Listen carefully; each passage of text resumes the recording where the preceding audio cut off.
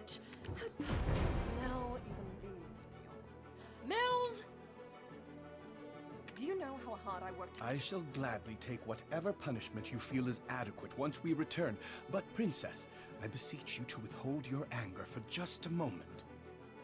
How dare you stand in the way of Princess Jarette of Serendia? If we were not out in the field, you would have been severely punished. What would compel you to ask such an obvious thing? Did Eden originally hire you on as a mercenary?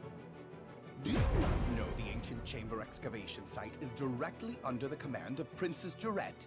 We told Eden how important this site is, yet he dares to bring in someone so wet behind the ears. He's making it quite hard to trust him as a leader. We'll be lucky if we find anything at all before the deadline. Eden was handpicked by our eminent Lord Jordine. Do you doubt the Grand Chamberlain of Serendia's shrewdness? I sincerely apologize, Princess.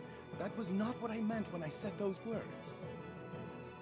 I shall punish you for your suspicions in time. For now, just concern yourself with how to restore his honor.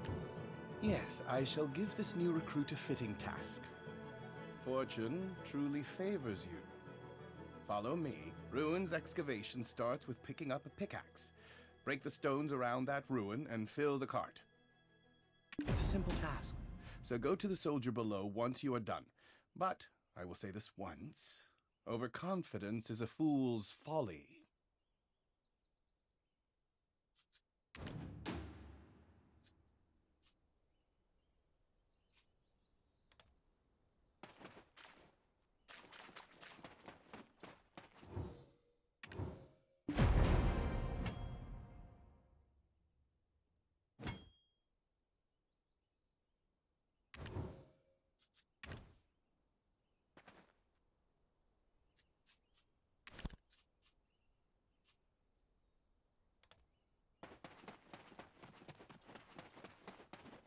Oh, Eden's strong new recruit finally arrived, I see.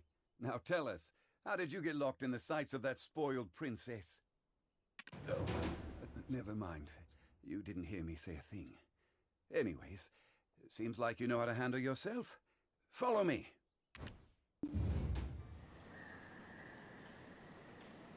Do you see those hungry wolves stalking about in the grass? Horses won't budge thanks to that scary lot.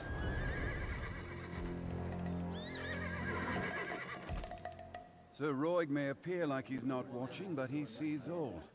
So this is the time to show your stuff, my friend.